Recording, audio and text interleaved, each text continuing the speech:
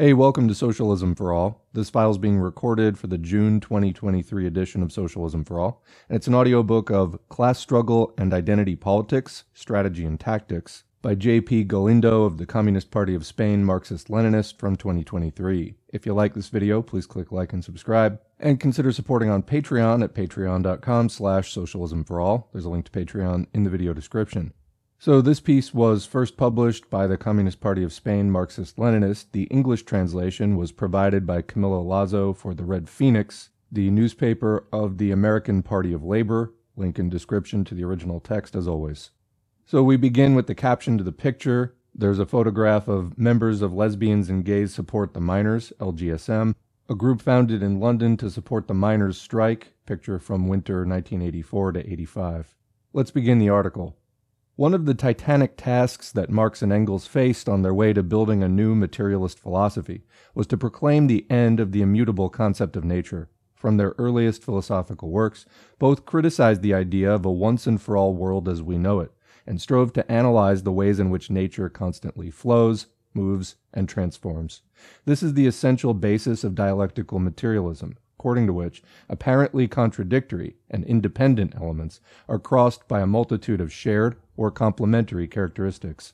In other and more modern terms, we would say that nature and its relationships are non-binary, as we cannot reduce them to fixed contradictory pairs, day-night, summer-winter, etc., as there are multiple intermediate gradations that flow between the two, the indefinite moment of twilight, for example, transforming some things into their opposites through the accumulation of small, quantitative changes, the light that gradually decreases at sunset, in our example, until reaching the general, qualitative change, from day to night, from one thing to its opposite.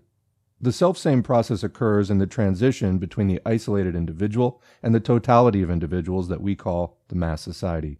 This mass is made up of a multitude of more or less large groups, united by some shared qualities among the individuals that form it, which may be more or less evident or abstract. When these links of affinity acquire a political profile, oriented mainly to defend or expand the rights of the group, they acquire the rank of identities, and their members can assume the role of activists of their identity, although they cannot be mutually exclusive but cumulative. Thus, the same individual can belong to the LGBT community, to the vegan community, to the racialized collective.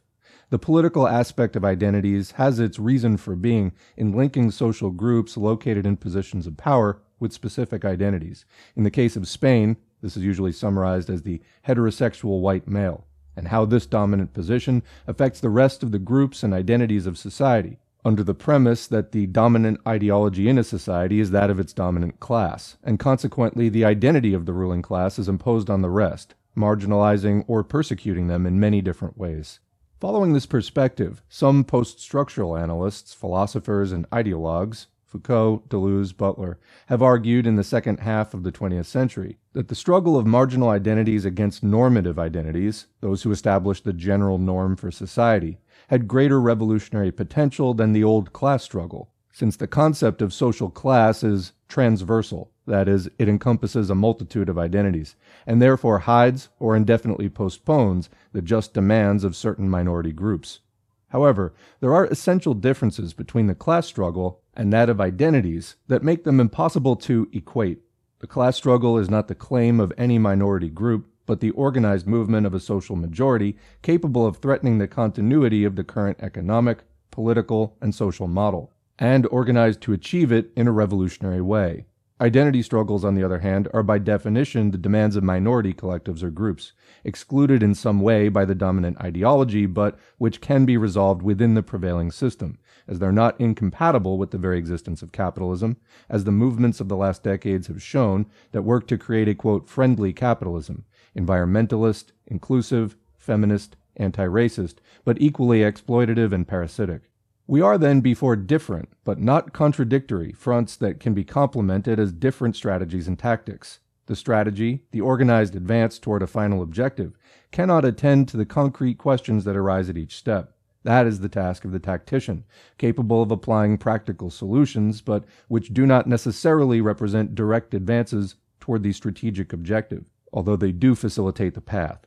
The ultimate goal of Marxist-Leninists is social revolution and the dictatorship of the proletariat, and their strategy to achieve this involves different tactics at different times, taking into account the development of the productive forces, the level of political consciousness of the masses and their organization, the movements of the national and international bourgeoisie, etc.